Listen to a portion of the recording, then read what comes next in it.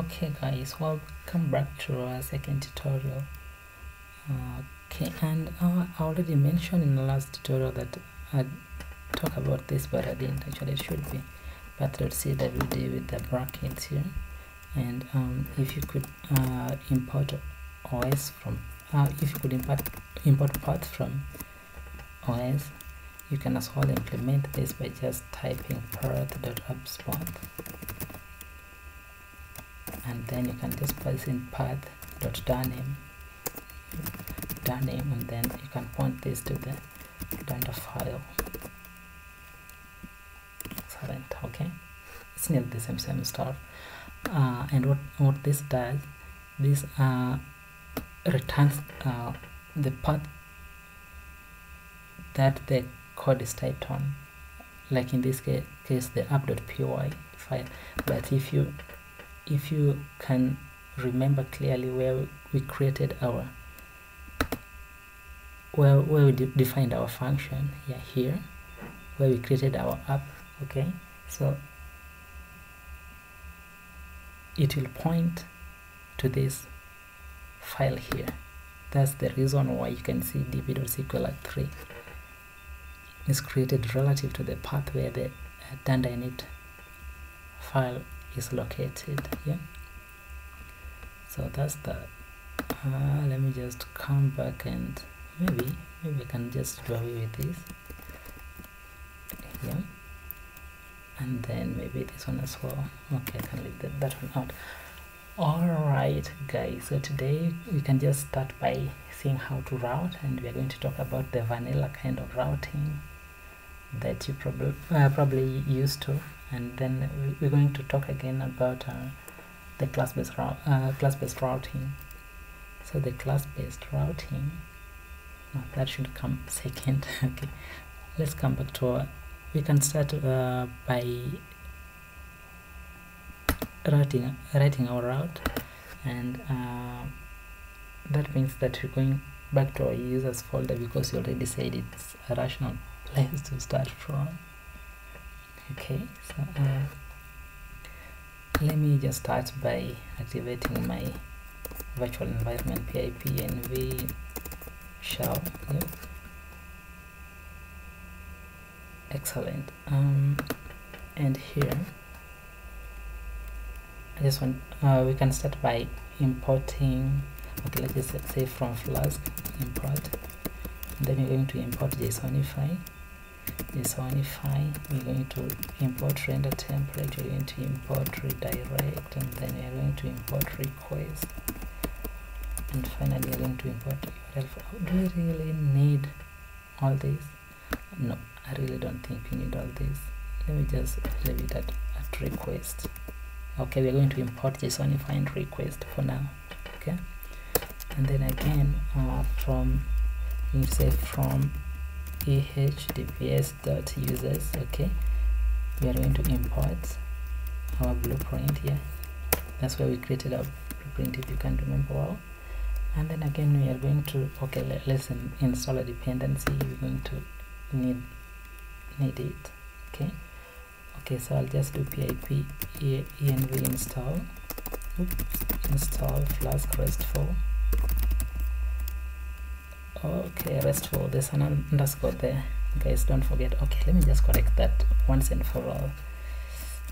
Font, and the new font for that.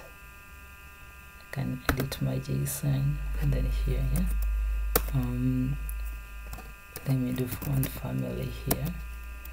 Okay, monospace, Droid Sans Mono. Let's just do monospace here. Monospace. Excellent. Okay, let me just close this one. I don't need it anymore.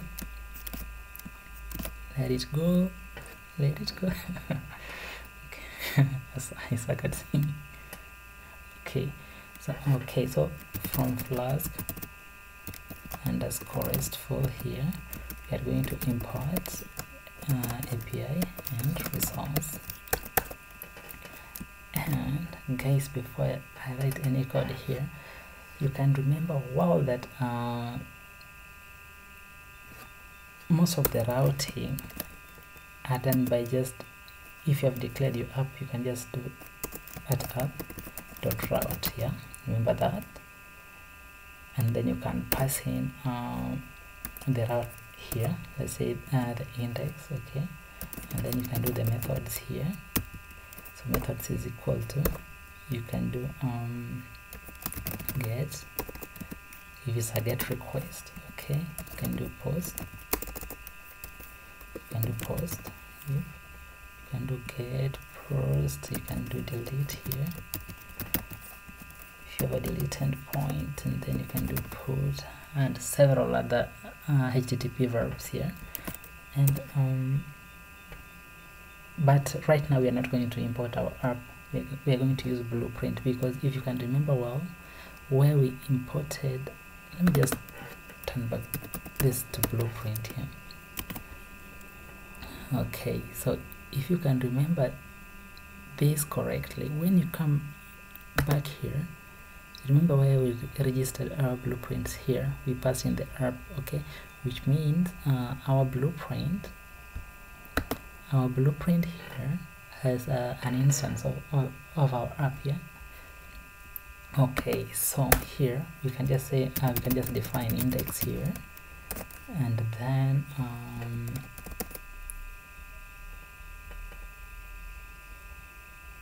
okay, we can just say this is a get request now. Yeah, this is now a get request. I don't want to do multiple and then start checking if the request is a get or a post. Let's just maintain this to a get request here. Okay, so here what you can do, you can just say something like return JSON, or return response here is equal to return response. Okay, you can just do message. Okay, and then here you can just say you can just say hi there. Yep, we are at the index route. Yeah, but then again you can just be smart and say we are at the users index route, because other routes will behave the same way, apart from the trailing slash that we, okay, the trailing slash okay, there's a trailing slash and then the directory name, or just the blueprint name, like slash admin slash base slash base visit, blah blah blah blah blah. Okay, so that's that. And then finally you can just say here that return, okay, JSONify. This is how you do you return the response to the user. Okay, and then you can just pass in the return response there. Okay, maybe with a status message. Okay, that's that. Sweet and easy peasy. Alright, so you come here, let me install this.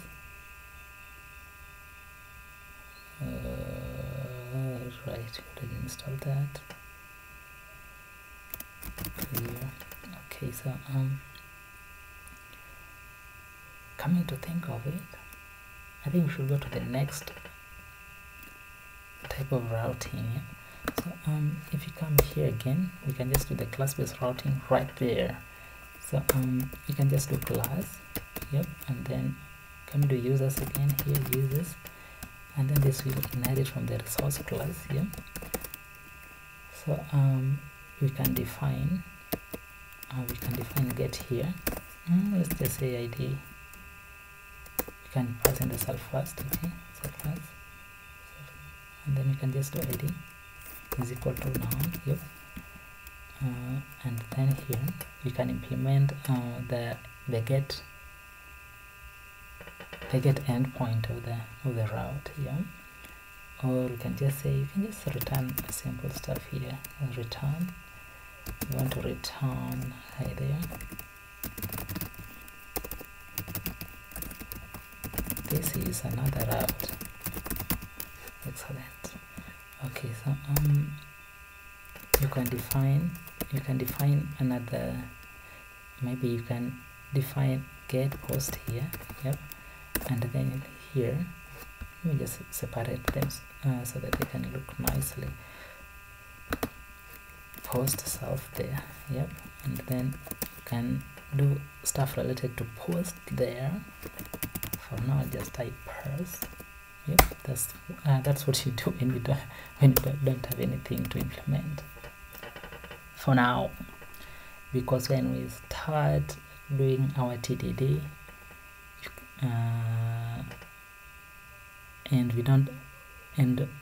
we need to implement something basic, either we go for a parse or just return something before refactoring. Okay, just basic stuff. Okay, so we can go ahead and then we can go ahead and just add this to our routes. Okay, we'll just do API, not that. We'll just do API dot add underscore resource. Yes, and then we're going to pass in users here. Users, see that, and then the route here. Let's just call it another route. Yeah, another route. Excellent. So this API is not here still, yeah, but you remember at a point I mentioned that our blueprint has the API instance. Our blueprint has the app instance, yeah. So you can just say here API is equal to API, and then you're going to pass in our blueprint here. Okay, that's easy to grasp. Trust me, everything here is easy peasy, especially now that I'm the one doing the explanation. Alright, okay. We can populate this across other routes as well. Okay, you can just copy everything here, and then you bring it to the admin route here. Routes. Okay, but now we are going to do from users.admin. Okay, we're going to import blueprint, and then we can go ahead and just do index there, return. We are at the admin in index slash route or whatever, and then you can just do admin here, and then you can just pass in admin here. Too easy to grasp here. You can drum that in your head. Easy stuff. Okay, so if you come back here, what happened to our shell? Let me do pip env shell. Okay. I never activated my shell. That means that I then I'm just okay. Alright, so if you do flask route here, that will tell you the kind of routes that you have and what's not happening.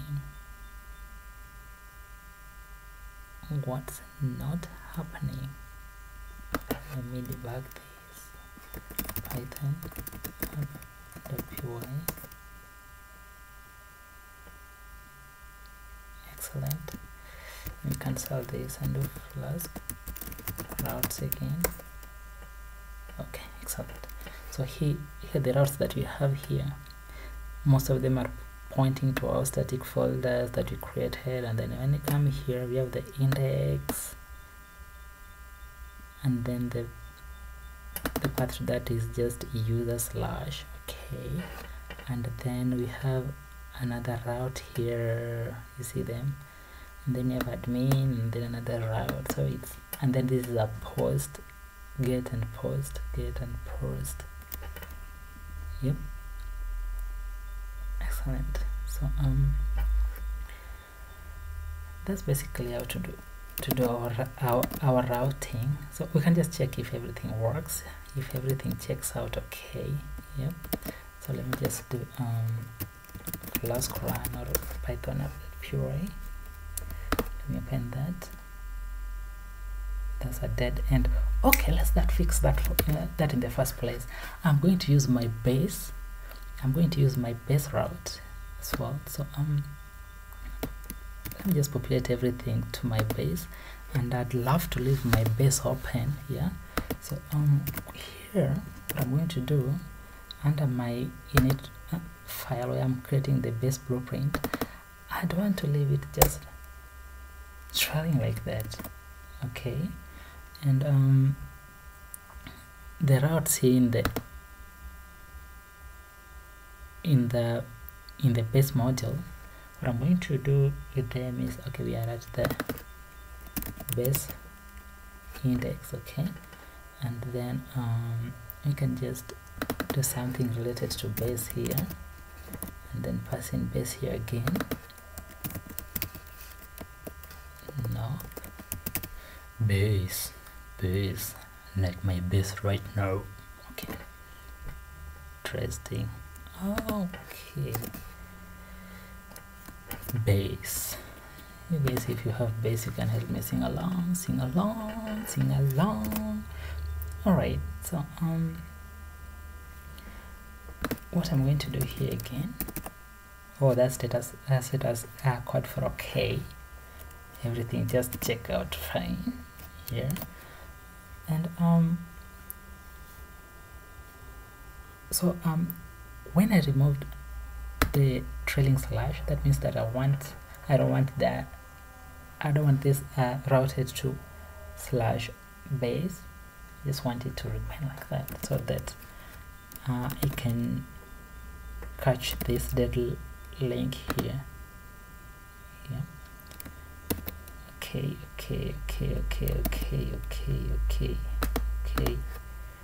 Slash. Something is not working. What if I leave this one open?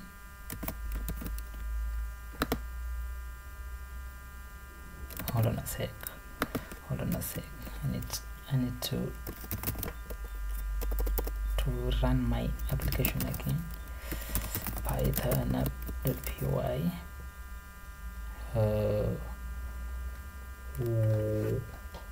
See what I have here. I'm writing an existing route. You can just correct that, fellas. Can just correct that. Okay, base. We can just correct the sub. Okay. We can just correct that one. Sub. Clear. Let me do Python app.py again. Where's this admin blueprint that I'm overwriting? Oh, I see. The problem definitely is here from es.base. Okay, that's where the problem is. Just being silly enough not to see it. Okay, I can do away with that. Let me just do Python app.py. Excellent. Good. So if you come here, we already have something at the base index, okay, at our base URL, because this is not routing to any. Okay, there's nothing trailing after the slash. Okay, so that's just routing to our base URL, and that's what I wanted. Okay, so if we could do it again, flask route. Now we have several routes here. Yep, another route here for base. We can name it whatever we feel like, but you can leave it like that for now. Who cares? After all, it's just a tutorial making you understand. Okay, so let's run our Flask run. Okay, now we can start visiting our routes that we just created. Okay, you can come to users. Yep. Oh yes, you can come to admin. We already worked on admin, and then you can come to users and then slash. What was the name of the route again? Remind me the name of the route. Another route. Yep. Yes.